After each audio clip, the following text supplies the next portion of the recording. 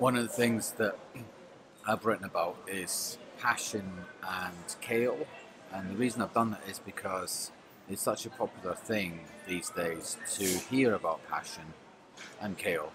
And I don't know what it is actually. It's something which I hear and I think, am I actually passionate about that particular subject?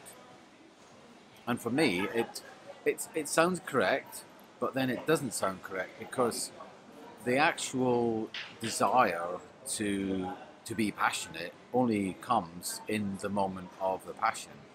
Um, and then if you feel passion for something, it could be romance, it could be artistic music. You have a good vibe, and then you want to go back and repeat that process. Maybe you have a great meal in a restaurant one night, and you, oh, I want to go back and have that same thing again.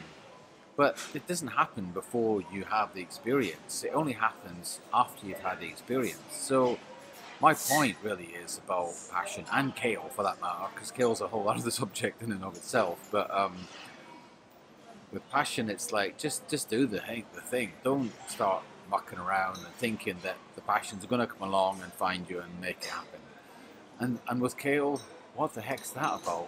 It's just spinach or chard minced up. Um, and there's another one, superfoods. Actually, really, I think we're all getting ripped up by that. Just crunch up some nuts and stick them in your milkshake. Pretty much the same thing.